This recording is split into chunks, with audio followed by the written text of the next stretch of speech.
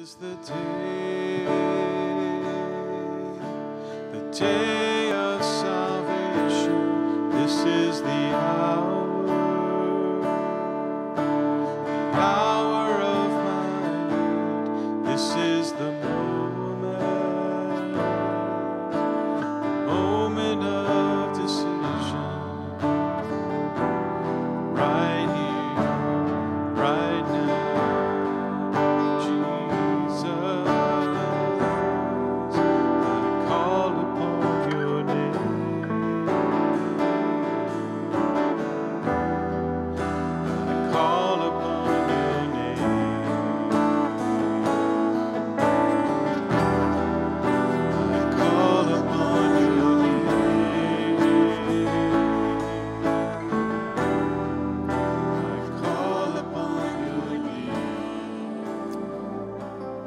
Thank you that we can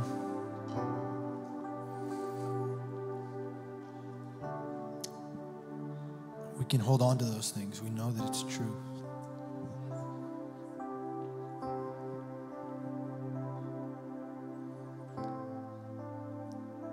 Your love unfailing,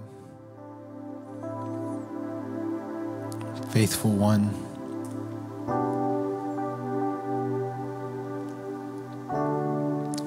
Father, today as we come to your word, please just remind us of that truth. Please plant that deep in our hearts that we would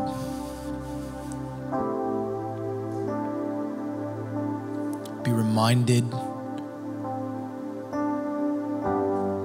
that you're faithful and that we can trust you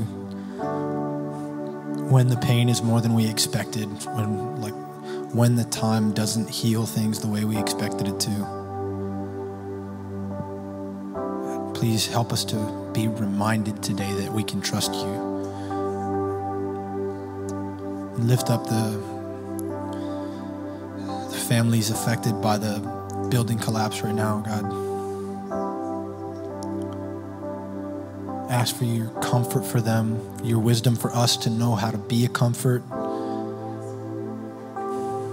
Ask for your protection and guidance for the crews doing the work. Please encourage them and give them your strength and give them success to bring people out of the rubble.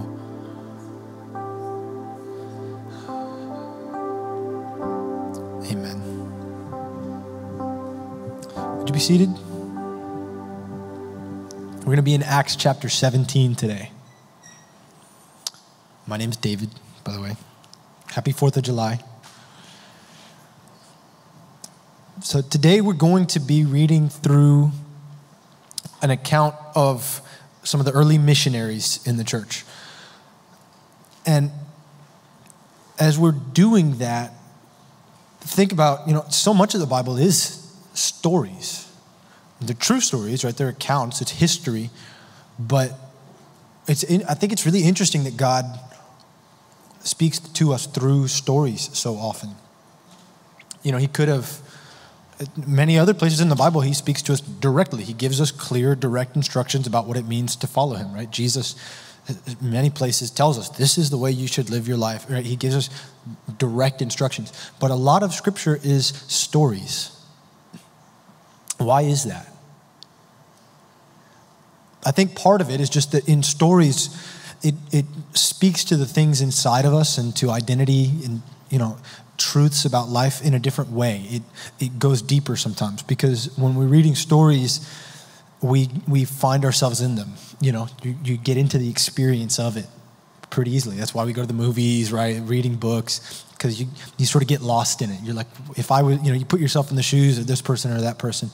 And so today, as we're reading, let it be that for you.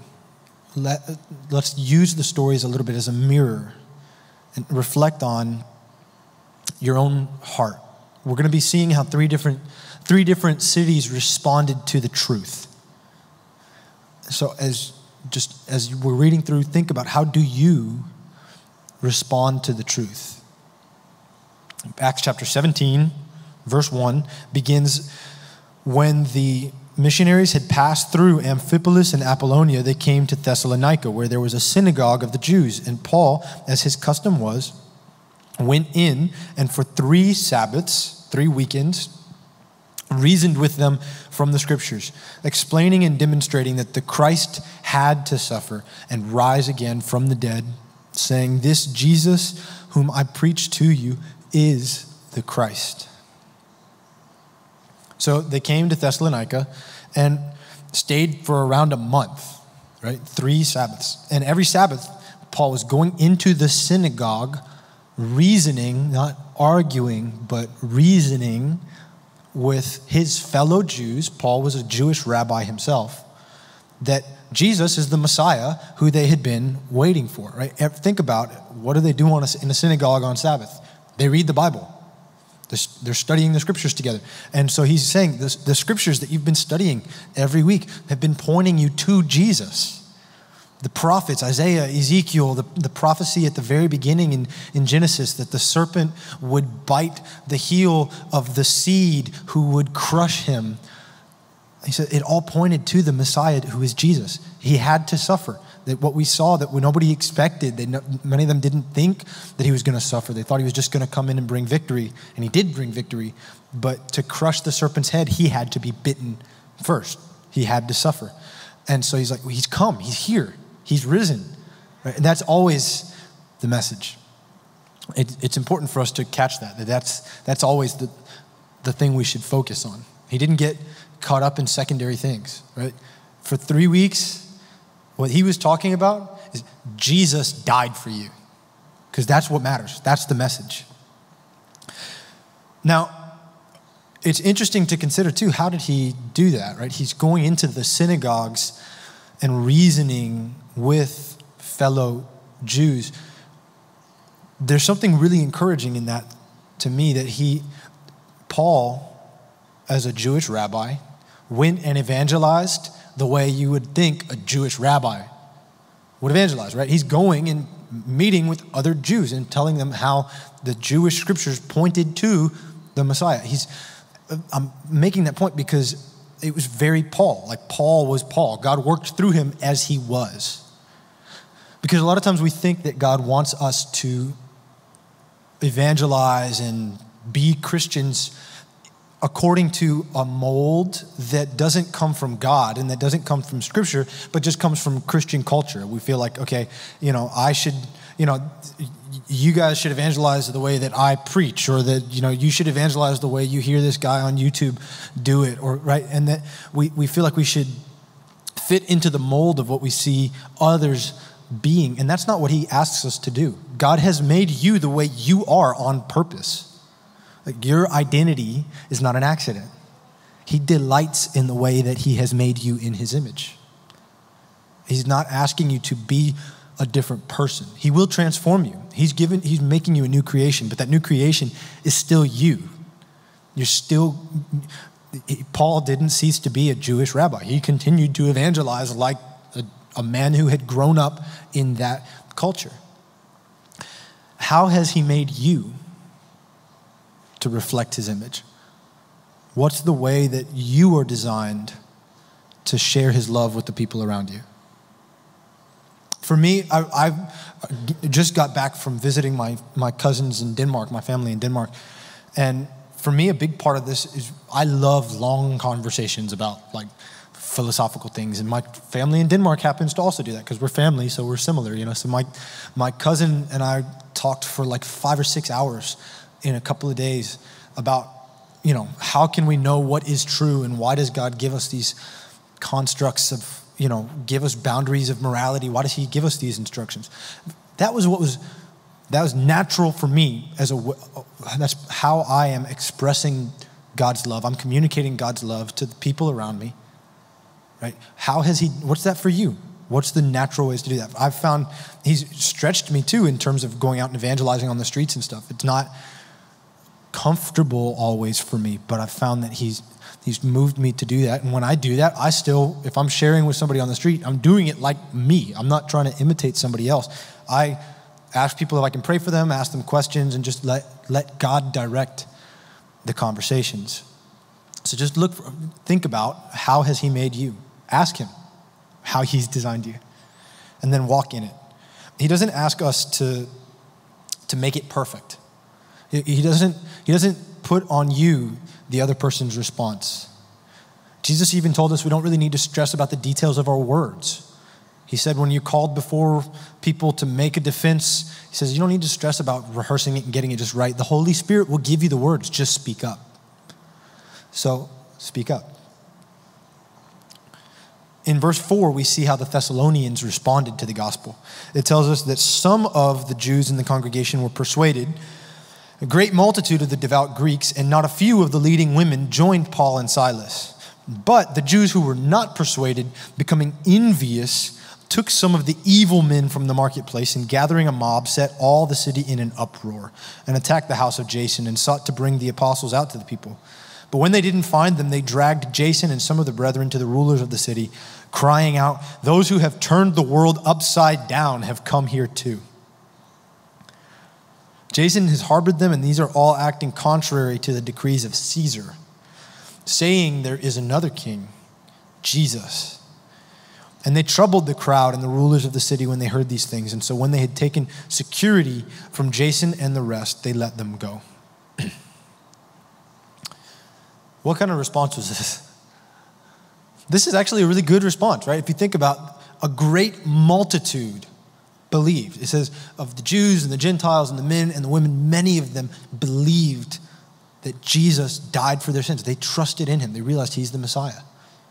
But many also opposed. And that's actually not necessarily a bad thing. That has been promised to us as well. So what made the difference in those two groups though? In the believers, probably they believed. That's what made the difference for them. They realized he's right. Jesus is the Messiah. Jesus died for my sin. And his sacrifice paid for me. I trust him. But in the opposition, what does it say? It doesn't tell us that they disagreed, that they came to a different conclusion. It says that they became envious. And it's easy for us to pass judgment on that, that we how ridiculous. If you should evaluate it based on what's true or not true. But I think if we're honest, we've been there, right? Do you know what that feels like when somebody presents you with a truth and you know it's true deep down, but because it confronts you or because you're jealous of the position or the security or the peace that person has, you reject it. You reject what they're saying, not because it's true or not true, but because of your feelings about that other person. Right? I mean, so many times, the hypocrisy, we have an area of hypocrisy. And because the person speaking to us does not in that area, because they're being sincere, we get envious of their peace. Or maybe they're comfortable and you're not. And so we reject the correction because of envy rather than dealing with, well, is it true or not? James chapter 3, verse 16 warns us that where envy and self-seeking exist, confusion and every evil thing are there. But the wisdom that is from above is first pure, then peaceable, then gentle, then willing to yield, full of mercy, good fruits, without partiality and without hypocrisy. We're going to try to glean something from each of the three cities. And here in Thessalonica, notice that envy is opposed to the gospel.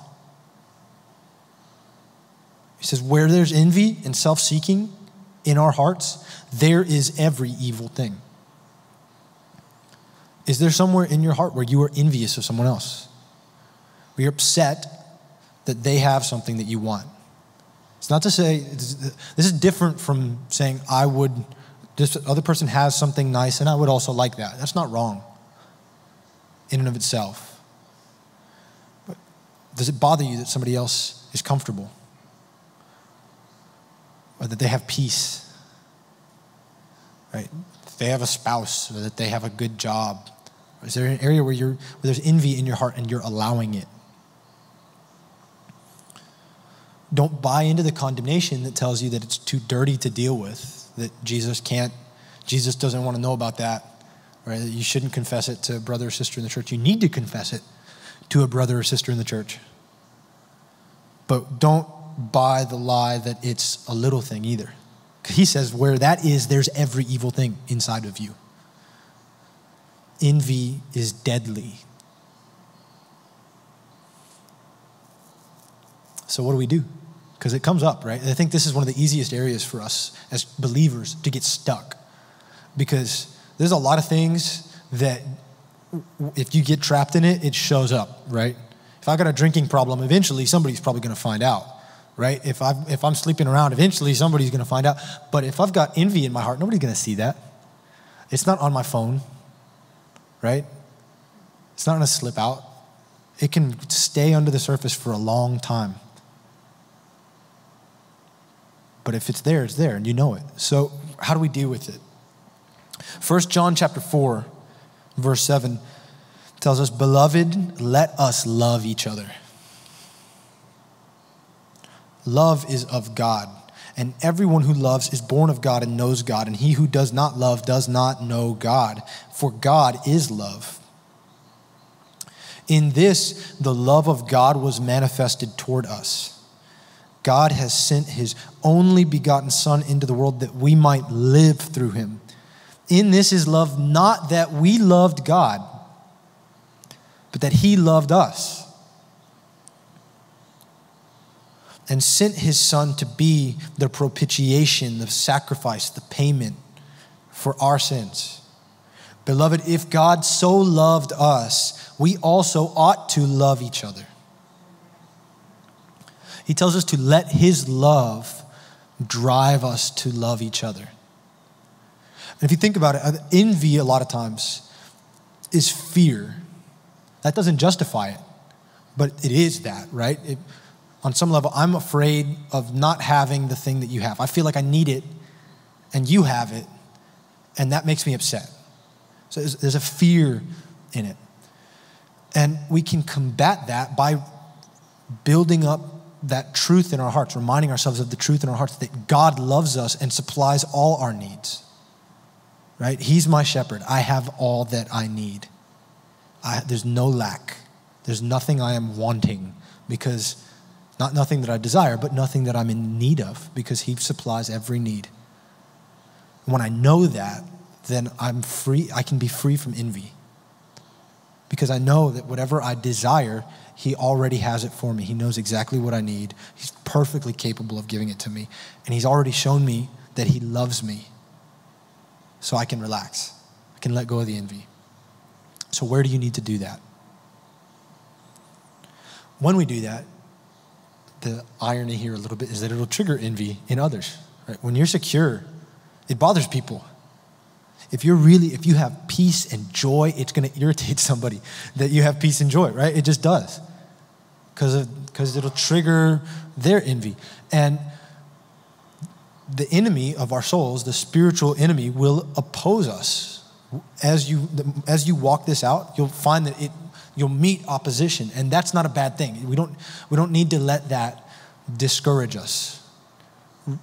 Be encouraged that if you're facing opposition, you set aside the envy, you're trusting God, you're walking in love, and then you face opposition. That opposition is actually a sign that you're making an impact.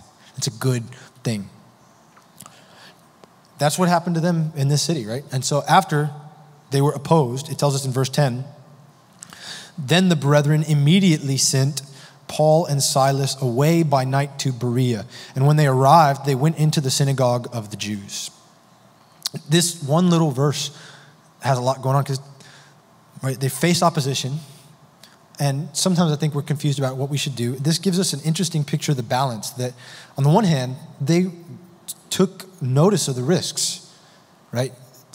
In the Proverbs, God tells us the righteous sees danger in the streets and gets out of the way. There's nothing wrong with not being reckless. There's a time to choose that something is worth a risk, but there's other times where it's just not appropriate.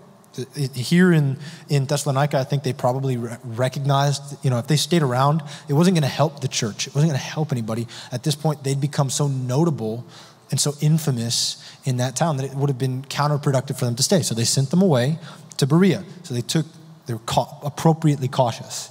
But in Berea, they didn't hide. They've been chased out of Thessalonica by the synagogue leaders, and they go to Berea into the synagogue. They didn't let fear keep them from obedience. So we see in verse 11 that the Berean synagogue leaders were more fair-minded than those in Thessalonica. And they received the word with all readiness and searched the scriptures daily to find out whether the things that the missionaries were saying, whether or not it was true. Therefore, many of the Bereans believed, and also not a few of the Greeks, prominent women as well as men.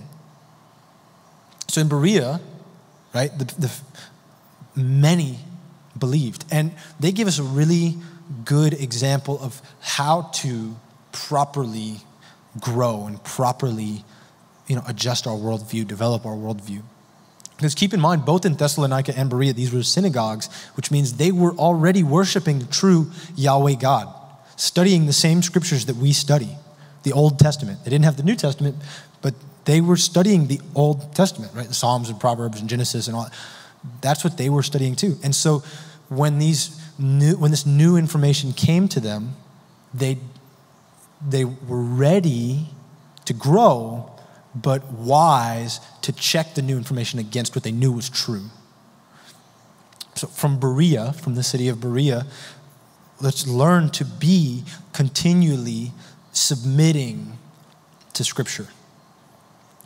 Because it's important for us to recognize, there's so much new information that's coming our way all the time that it's easy for us to start processing it in kind of lazy ways, or to start not actually evaluating the information.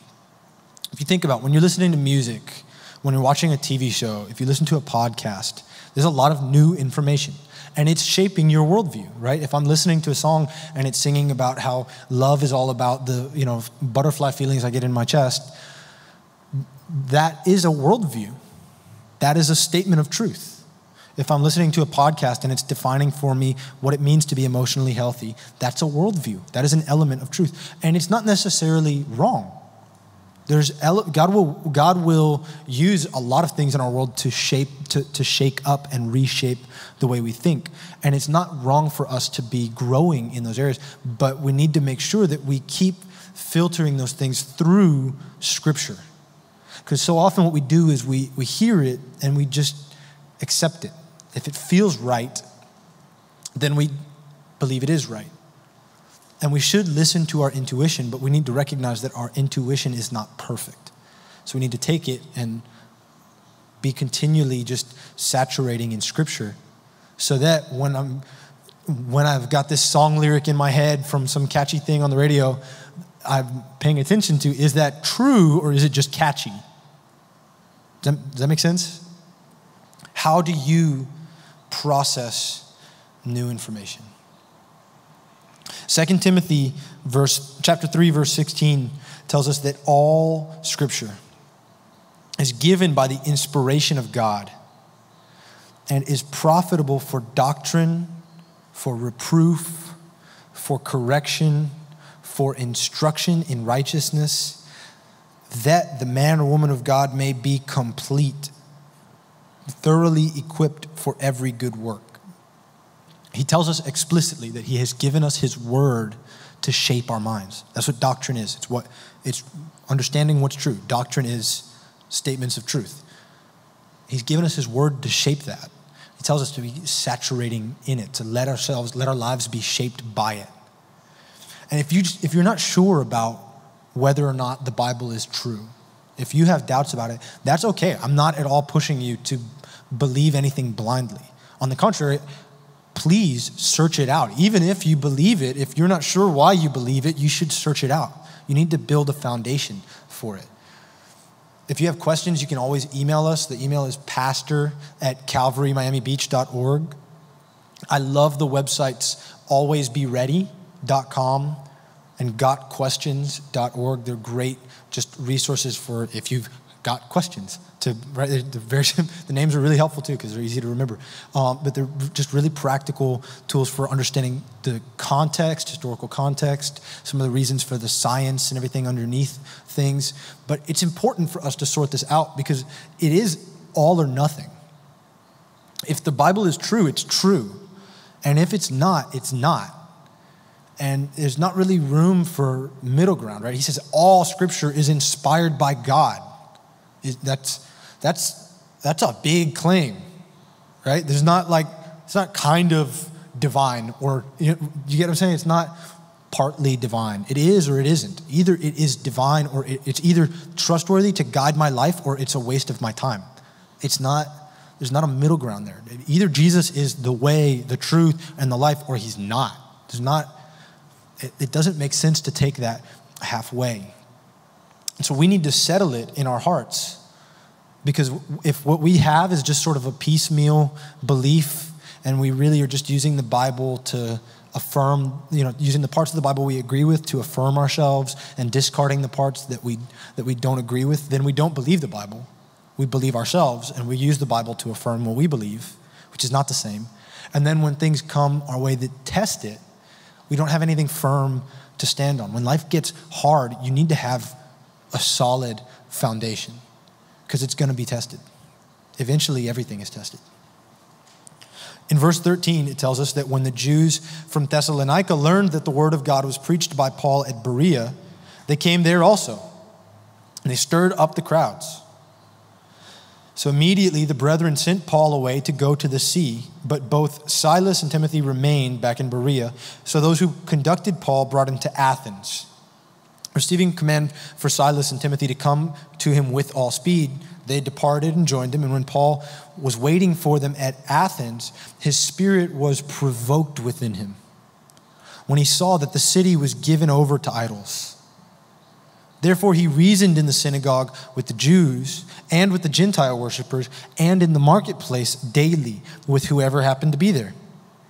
And eventually certain Epicurean and Stoic philosophers, right, secular philosophers, encountered him and said, "What does this babbler want to say?" Others said he seems to be a proclaimer of foreign gods because he preached to them Jesus and the resurrection. They took him to the Areopagus, to the central courtyard, saying, "May we know what this new doctrine is of which you speak? For you are bringing some strange things to our ears. Therefore, we want to know what these things mean." For all the Athenians and the foreigners who were there spent their time in nothing else but either to tell or to hear some new thing. Again, Paul is chased out of town, right? He keeps going through these life and death scenarios. We read about it and it's just a couple of lines, but I mean, this is already like the 7th or 8th time Paul's had his life in immediate danger in the last couple of years of his life where he's, been going on these mission trips. He's constantly at the edge of death. That's high stress, right? Think about the cortisol levels and the emotional trauma of just life and death, life and death, life and death. This is hard. This is a challenging season. But when he gets to Athens, he's surrounded by the idolatry and he's provoked with concern for the people around him. I think concern for the holiness of God, that people would know the true God, and concern for the people who are lost.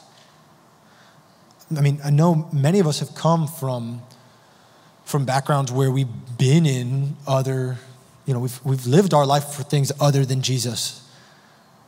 And you know what that is, to be lost, right? Where you're chasing after things that don't satisfy. You think it's going to satisfy. You think the alcohol or the partying or the job, the money, you think those things are going to give you the acceptance that you crave.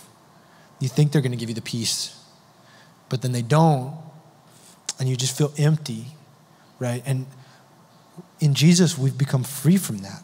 You have peace now, have freedom, actually have acceptance, right? A family. And so when we see people who are lost, when we see our family and our friends and right, our neighbors who are still lost, it should provoke us. It's a good thing to be provoked against the enemy who is deceiving them and leading them astray, to be provoked for their good. That is a good thing. It's right for us to be provoked for them. But then when we get provoked, what do? 1 Peter chapter 3, verse 15 says, "In your hearts, honor Christ the Lord as holy." And holy doesn't, a lot of times we think holy just means morally pure, but it's different from that. Holy means unique. It literally means set apart. It's unlike everything else. He tells us, in your hearts, honor Jesus as unlike everything else. Right? Our friends and family who are following things other than Jesus don't just have a lesser way. They have a way that leads to death, that doesn't satisfy now and ultimately ends in destruction. And a lot of times we forget that. It's really easy for us. I mean, I've been convicted about that recently. It's so easy to think of it like we just have a better way. No, we have the way. Everything else is no way. It's leading to destruction. And you need to, in your heart, settle that. Remind yourself today that he is God alone. He's the only one who paid for your sin, who paid for your family's sin, who paid for your friend's sin. And they don't know him. So in your hearts, honor Christ the Lord as holy, always being prepared to make a defense to anyone who asks you for a reason for the hope that is in you. Be ready to tell them. But do it with gentleness and respect, having a good conscience, so that when you're slandered, those who revile your good behavior in Christ may be put to shame. Be ready to talk to them and live a life that honors him in front of them. We shouldn't be aggressive, argumentative in the way we present the gospel. We need to have a good conscience so that when I tell my kids about Jesus, they're not thinking of the time I cursed them out 2 days ago. Right? That you didn't scream at your mom, scream at your sister, scream at your cousin a week ago, and now you're telling them about Jesus' love, right? I mean, we're going to make mistakes, but have a good conscience before them. Live a life so that every moment of your life is a testimony of the goodness of God to them. With gentleness and respect, so that when they have something to say, their own hearts convict them that it's not true, that you really are an ambassador of his love in their life. Next week, we're going to dig into the message Paul gave, but let's shift now and take a look at the third city, right? Athens, what was happening there. Verse 21 told us the Athenians and the foreigners who were there spent all their time in nothing but to tell or hear something new. And after Paul had shared the gospel with them, it tells us in verse 32 that when they heard of the resurrection from the dead, some mocked, others said, "We'll hear you again on this matter." So Paul just left. Paul departed from among them, but some joined them and believed, among them Dionysius, a woman named Damaris, and others with them. Athens has been held up for us for a long time as sort of a picture of academic discussion and reason, philosophy, right? This is the city of Plato and Aristotle. It's the philosopher's city in many ways, the academic city. It's such a picture of those things for us. And that's true. But I think it also highlights for us the danger that we can have sometimes when we get in all these discussions. And it highlights for us the principle that we're taught that there is a time to avoid foolish disputes. This is one that traps me a lot. I like discussing things. Like I said, I liked talking with my cousins about philosophy for hours. There's a place for that. But there's a time where it becomes counterproductive. It becomes fruitless. Titus chapter 3, verse 9 through 11 warns us to avoid foolish disputes. Arguments about genealogies, secondary issues in the scriptures, right? Contentions and strivings about the law, because they are unprofitable and useless. Reject a divisive man. After the first and the second admonition, right? Warn him twice, hey, your arguments, these things that you're bringing up that are destructive, are secondary. They're a waste of time.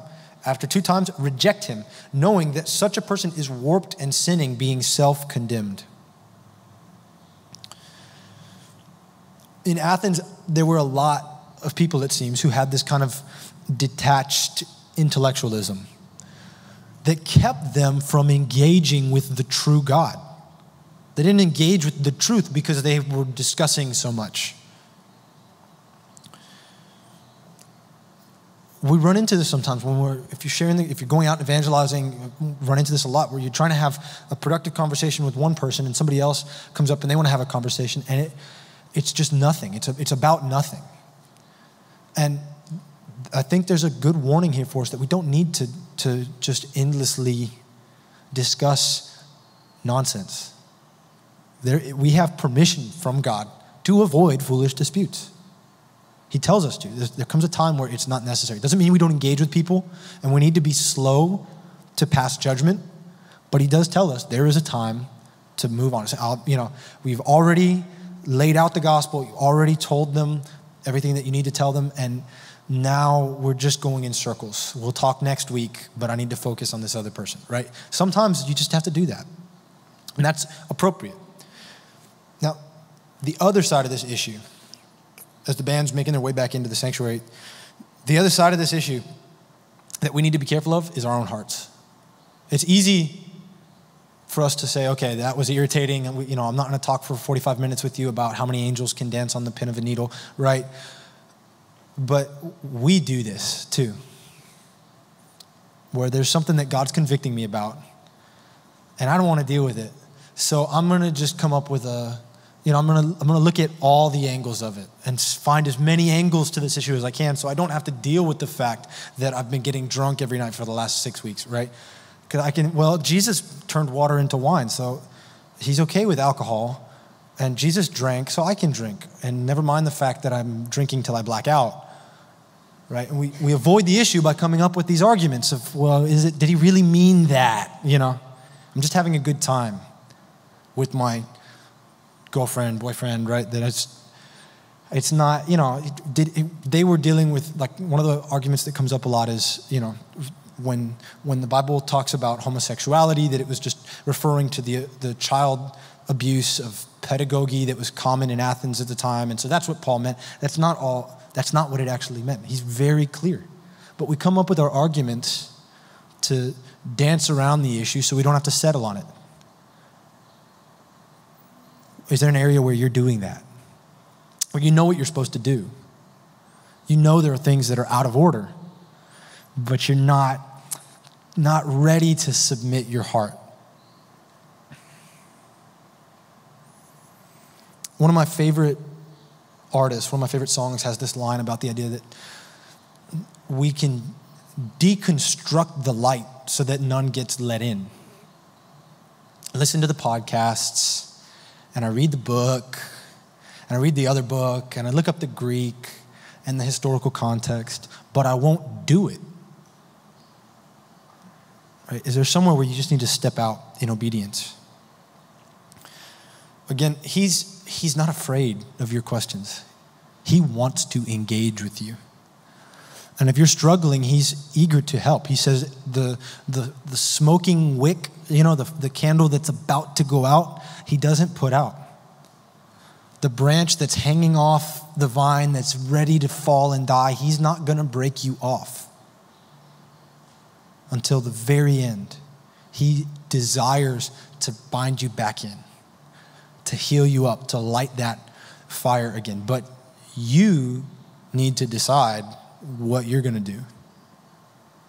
You need to decide whether or not you're going to engage with him, get vulnerable with him.